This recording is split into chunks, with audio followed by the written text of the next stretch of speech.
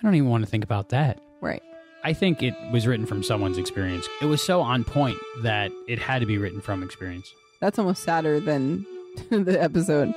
Now seems like a great time to go to our interview with Terri Hanauer, as promised earlier.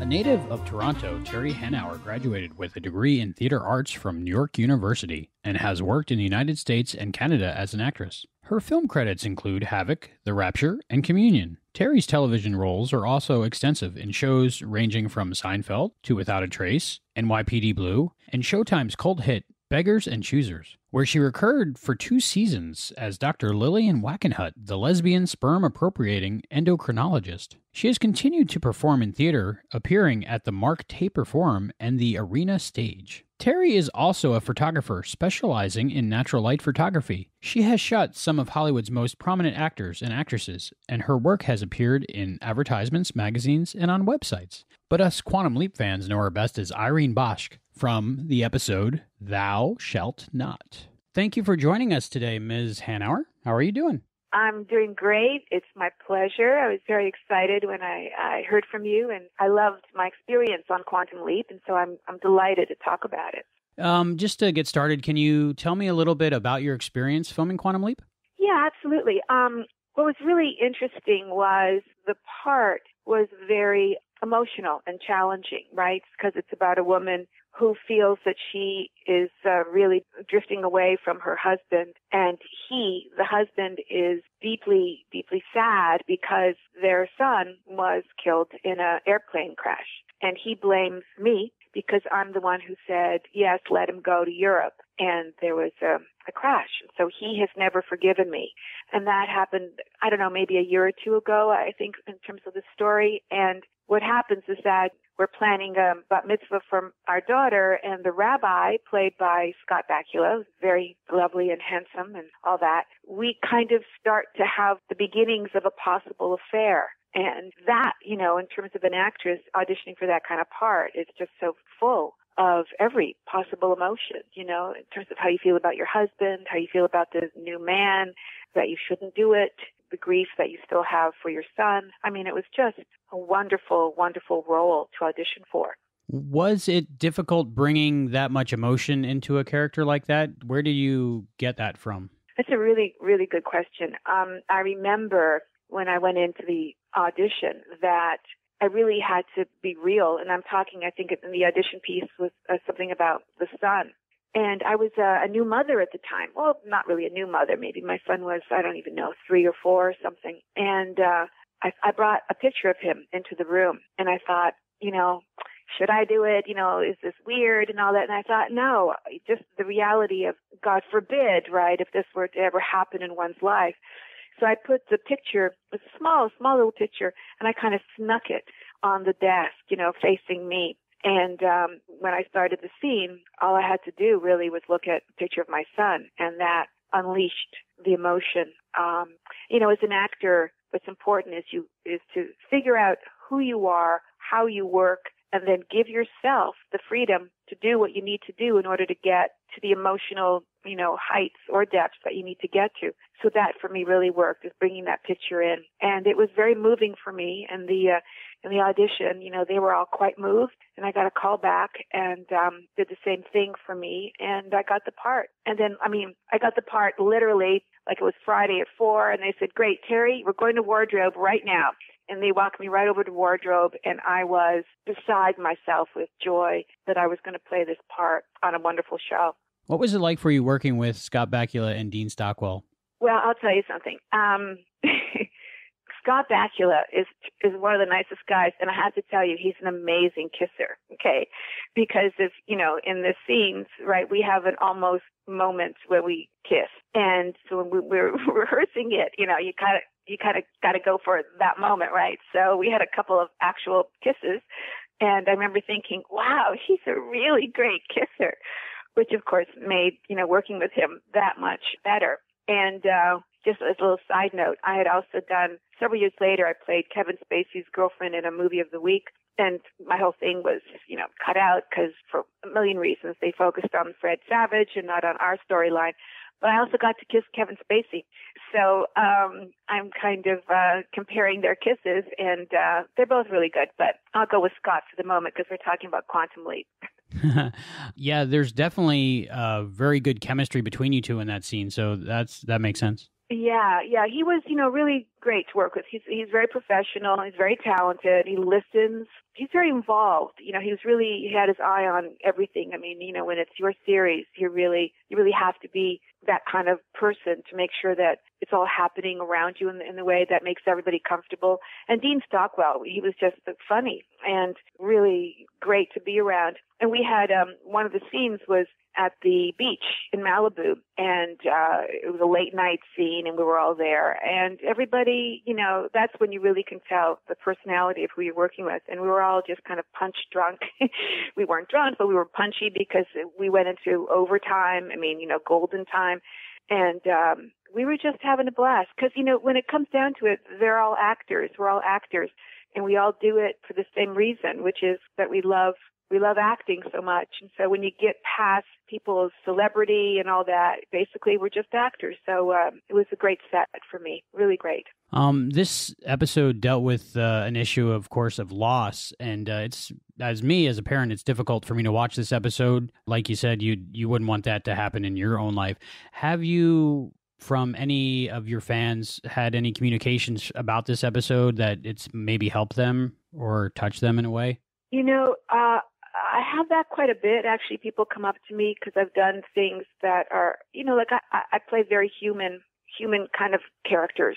And what that means is that, I'm like, people come up to me all the time and they go, oh, you're so familiar to me. Do I know you? And I go, well, you probably have seen me on television. They go, oh, right. Yes.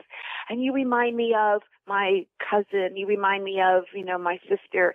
It's like I remind people of people that they know. And so I'm able to bring out that human thing. And people have said to me, thank you for doing that, or thank you for going back to your husband in that, or thank you for expressing that kind of emotion, because a lot of people don't have places to express that. And I think one of the jobs that actors do for people is that we get to express those things that regular people don't, because they don't know how or they're afraid to, So by me having had those experiences on that show, people were, I think, able to kind of move past some of their own issues. It's a very interesting question, Albie. That's really, I never quite thought of it in that way, but I think that's one of the purposes of actors. Yeah, they really do help people, I think. Yeah. I mean, a lot of people go through things and they're afraid to talk about them, or if they're not in therapy, they don't have a place, or even if they have friends, they're maybe ashamed of what they're thinking or feeling. And I think watching an actor go through it, I think, is therapeutic for them. Just a few silly technical questions that we're curious about. Sure. The house that the characters lived in, was that on a soundstage? Yeah. It was a sound stage. Wow, you're really making me think. Mm-hmm. The temple was an actual temple, so that was the location. The house was a sound stage. Yeah, they built that, or they built the rooms, I mean, it's never usually like a whole house. It's kind of like the room that you walk in, the bedroom of the son that he was sleeping in. Yes, that was definitely on the sound stage. If they do that, it's just easier. Because it was, what was the company? I can't even remember what lot we were on, but they have all these huge sound stages, and it's just better to shoot because you really have quiet, you have all the lights you need, you don't have street traffic usually. And usually TV shows do that because they'll build sets that can become other sets, and it amortizes over the period of the series. So though it seems like it's a lot of money over 2 or 3 or 4 or 5 year series, it amortizes rather than going to different locations all the time, which is very expensive. You have trucks, you have trailers, you have sound issues, you have lighting issues. So yeah, most of that was done on the sound stage. How long did the whole process last for you from auditioning? I know you got right into wardrobe, and there was some ADR in the episode, and how much later on was that from the filming? Was an hour show, and usually our shows take between 7 and 8 days to shoot, depends on the, budget of the show. I also did 6 Feet Under. I was a guest star in that one episode, and they take 9 days to shoot, 9 or 10. Their model was more like an independent film. They did lots and lots of takes, but Quantum Leap was not that. And I was a guest on it, and so I was pretty much throughout the show. So they basically have you for that week. It's usually like a 7 or 8 day period. And like I said, the last Friday of the shoot, we were out on the beach, and that ended up going way into overtime, golden time. So I didn't that day get home till I think the sun was rising Saturday morning, but I was delighted because, that was the end of the show. We had such a great experience, and you make extra money, of course, when you go into overtime. And then the ADR, the audio dialogue replacement, that normally happens about a week before the show is going to air, because it takes, once you shoot it, then it goes into editing, and then, all the sound stuff comes in. And depending on the schedule of the show, normally the show takes anywhere from, 3 to 8 weeks later is it aired. It depends on, their schedule. So normally you go in for half a day or a day of ADR, and you fill in all the sound that they missed or was difficult to get. And I remember we had stuff on the beach. It's so hard to do sound on the beach because you have the water and you have all that. So I think that was mostly what the ADR was for that. And now that I'm directing, I can tell you so many things about all different sides of that world. I can see everything that's involved, and it's a lot's involved.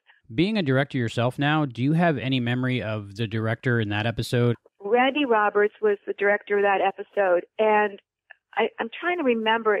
I think that may have been one of his first directing jobs, that he worked on the show as a DP or as an editor. I'm just trying to remember. I think it was one of the first things that he directed. And we got along really well, and he was very helpful to me because he was able to see if I was kind of off the mark. He would come up to me and talk to me privately. And I remember one direction he said is that, your character is a woman. She's a woman. She's not a girl. She's a woman. And that was very, very good, because a lot of actresses, we have the feeling that we're eternally ingenues, no matter how old we are. And this is true, believe me.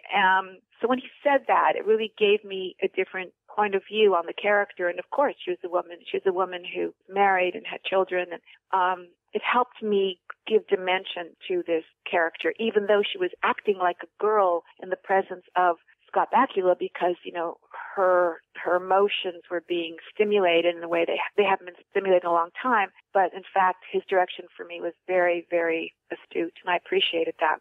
Okay, now time for some silly questions. Okay. What was it like giving Jerry Seinfeld a massage? That was really funny because obviously, he was in the audition room, and I didn't do the massage in the audition, right? I got the part, and then you're on the set, and in terms of a sitcom, I don't know if you know how it works, but basically you read through the scripts several days, and the writers go back and rewrite, and then you basically have like a blocking rehearsal, and then you're on, and you do the show twice in front of a live audience. So what I'm getting at is that, the first time I touched Jerry Seinfeld is in front of a live audience, right? He was very gracious and fun, and we laughed about it. And I can tell you something really interesting. My lines in that, one of my lines was, "Run, Billy, run." Mm-hmm. It's become a classic of the Seinfeld shows, right? So I'm a woman who's afraid of Jerry Seinfeld at that moment, and I have my son Billy with me, and I tell him to run. So I said to Jerry, I'm a mother. I would first try to get my son's attention, and I would say, "Billy, run, run." And he said, "Yeah, but Billy, run, run isn't funny. Run, Billy, run is funny." And I said, "Okay, you're the guy." And every time I watch that show when it comes on, in reruns, the audience just breaks up into laughter. So, he was so right about that. When somebody knows what is funny, you got to go with them. And he definitely knows what's funny. What was it like playing a ghost on Beyond Belief, Fact or Fiction? You're bringing back my whole life, Albie. I love it. A ghost. You know what? It was really fun because a ghost gives you total freedom. And you can look any way, you can act any way, you can talk any way. It's like, who knows really what a ghost looks like or speaks like, right? It's all our imagination anyway. So I got to really, actually, I'm trying to remember the storyline. It was revenge, right? He killed me or something. Right. And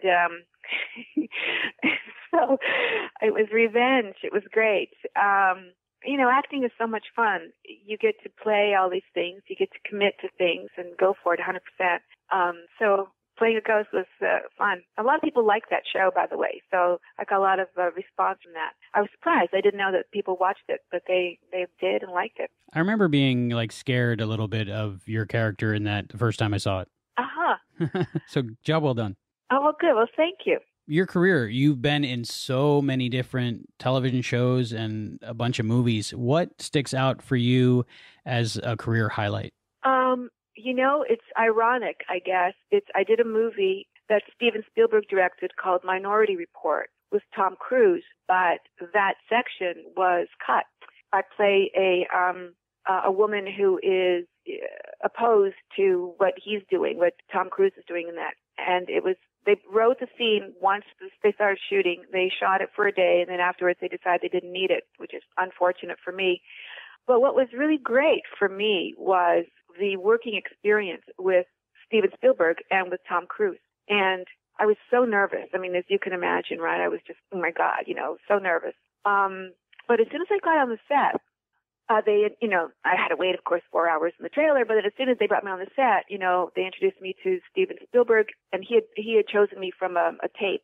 And he was very sweet, very nice. And then Tom Cruise came over to me, and he said, "Hi, welcome to the set. I'm Tom." And I said, "I know who you are." I said, "Thank you." And he said, "Is there anything I can get for you?"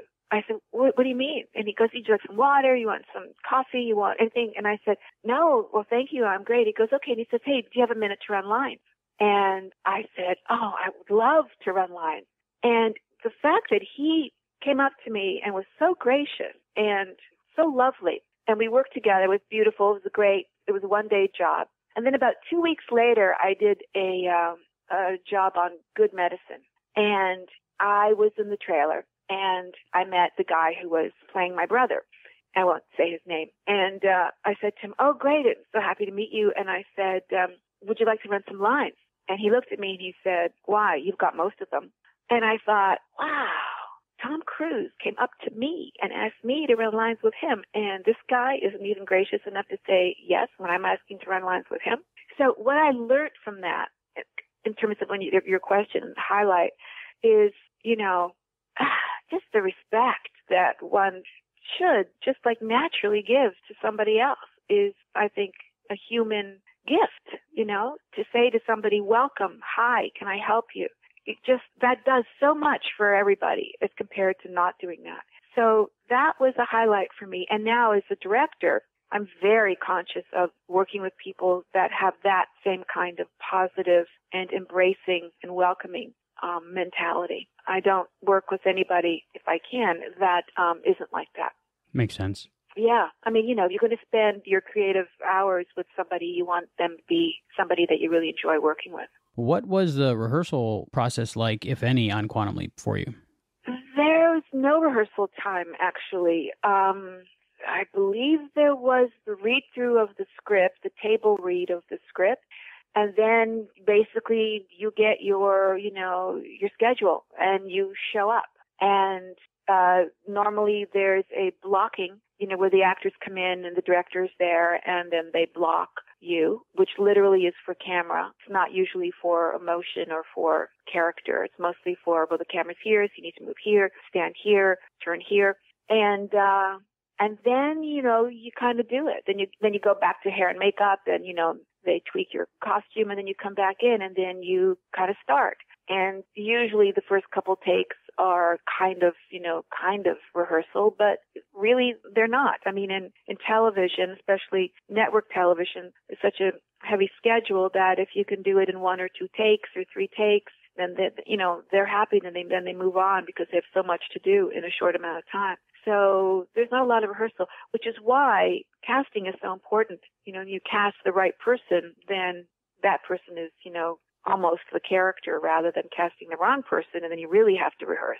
Speaking of you being a director, very exciting news. You have a movie out. I do, yes, thank you. It was recently released theatrically in Los Angeles, and now it's available on video on demand. It's available on Amazon and Vid, and will soon be available on Hulu Plus, and it's available on iTunes. It's called Sweet Talk, and I'm so happy and so proud of this film. It is a very unconventional love story. It stars Natalie Z, who you may know. She was on The Following and Californication and Justified. Wonderful actress. And Jeffrey Vincent Parise, who's done a lot of television and is now on General Hospital. Terrific actor. And it's sexy, and it's romantic, and it's very, different and unique. And it's about a phone sex operator and this guy who calls in, and they kind of go on journeys that are romantic and fantastical, and they learn a lot about themselves, and the audience that's seen it has really, really loved it. So I'm very, very happy and proud of it. Thank you for asking. Thank you so much for joining us today. We really appreciate it. Me personally, I love the work you did in Quantum Leap, and it meant a lot. Thank you. And I really appreciate what you said about my work and that it touched you, Albie. That makes a lot of difference to me. So thank you very much. And thanks for doing this. I think it's great.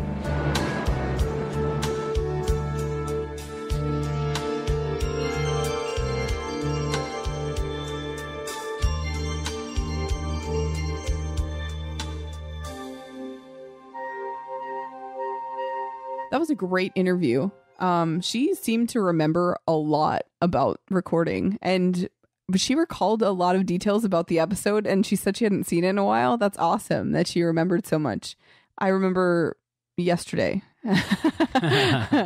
She seems really smart and well-spoken, though. That was really an awesome interview.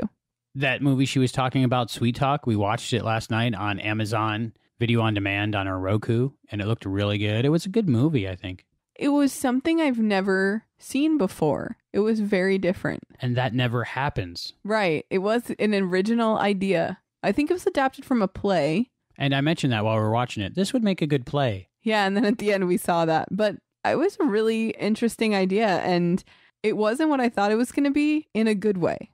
About 20 minutes in, I was saying to myself, I think I like this movie. I'm going to like this movie. Where is it going? I have no idea.